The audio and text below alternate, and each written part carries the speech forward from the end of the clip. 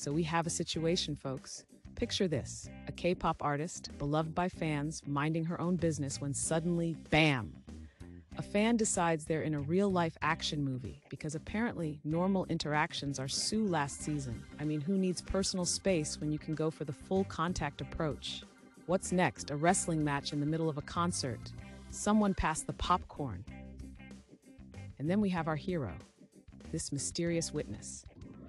Yes, the unsung savior who stepped in to defend Jessi. Imagine the scene. The witness must have been thinking, not on my watch, while everyone else was probably just capturing this every-dimension hyperactive pent-up fan energy explosion on their phones. Honestly, what a modern-day Shakespearean moment. Or maybe just a really bad game of K-pop Survivor. But really, what goes through some people's minds? Do they think Jessi is a rubber ball, basically impenetrable, only to bounce back after such an unexpected fan assault?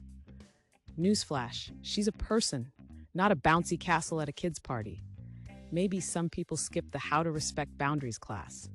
And I seriously want to know how these fans' brains work. Are they programmed to tackle like it's an Olympic sport? To the fans who think taking it to the extreme is an expression of love, here's a tip. Love is watching from the audience, cheering your heart out, not tackling your idol like they're the last slice of pizza at a party. Seriously, folks, let's leave the wrestling moves to the pros. Your favorite artist isn't a prize to be won, so please keep your high-energy antics on social media and out of their personal space. And Jessi, the queen herself. She's iconic. She deserves a medal for keeping her cool. Imagine being a performer and dealing with fans who don't understand the concept of personal boundaries.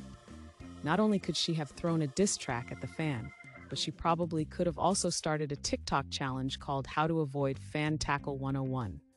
I'd subscribe to that channel wholeheartedly. New dance move idea: avoid the fan tackle while strutting on stage. The witness's support speaks volumes. We need more people like them, chief defenders of personal space. Forget capes and tights. This witness could have easily walked away from that situation like a dramatic hero in an action movie. Throw in a slow-motion exit, and we've got ourselves a blockbuster moment. Kudos to them for reminding us that not every fan attempts to pin an artist into submission, but oh boy, the ones who do definitely need a good talking to. Now, let's wrap this up with a thought. What do you think? Are we losing the concept of personal boundaries to the thunderous enthusiasm of fandom? Should there be a rule book on how to be a respectful fan? Or are we destined for a future where concerts resemble wrestling matches? What say you? Ready to weigh in on the importance of not turning a musical experience into a full contact sport? Like and subscribe, please.